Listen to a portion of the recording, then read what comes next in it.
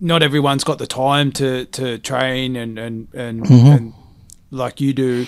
I'd say, maybe train every second day in the gym and go for a walk, because they're saying how good walking's get out in the sun. Like just train Monday, Wednesday, Friday, Sunday, or whatever. Just have that day in between, like you said, where you might throw in just cardio or something completely different, bit of boxing or just something different. Just change it up a bit. Then, like I said, you don't get stale either, because even when I was competing, I'd sometimes go one day on, one day off, because sometimes when you do days in a row, come the third, fourth day, you're like, I'm a little bit tired, I don't want to go. Whereas if you go to the gym, go crazy, in your mind, you're like, fuck, I got tomorrow off, I can just go for a walk, have some food, just relax. And then when you have that day, you're like, fuck, I can't wait to train tomorrow. So you always look forward to it. You're not like doing day after day after day when you know you got a day off. Because even if I trained 4 or 5 days straight, even that fifth day, even if I was tired, I'd be like, have that extra boost, like, fuck, tomorrow's my day off, so I'm going to kill it today.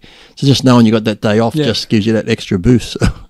But once again, there's a lot of research that walking's like so good for cardio. It's something that you can do a lot of. So he might be spending an hour in the gym. If you spend an hour walking, that's good for his body fat. He's getting vitamin D. I think mentally too, it just clears your mind. If you just go for a walk somewhere nice, whether it be around the streets, around the beach, in the bush. Yep. Just get out, just sort of totally different atmosphere. You can just change your whole outlook and make you feel better. You don't get stale, so you're not just the gym, treadmill. Yeah.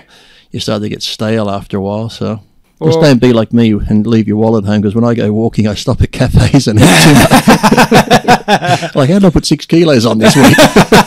I've been doing cardio. Maybe when I'm finished the cardio, you don't have the hamburgers and milkshakes. But yeah, well, let us know how you go, Graham, and but definitely I'd go to a doctor first, and before you start trying, I'd always just get your blood work done to see where your test levels are at, and try those other things, because it's going to take you a while. And I'm sure there are certain foods, I don't know what they are, but I have seen a long time ago, there are certain foods that can supposedly increase your testosterone naturally. So like steak and salmon and things like that. Yeah, no, definitely. So definitely let us know how you go, Graham, because I'm not as old as you, but I'll be interested to see how you go.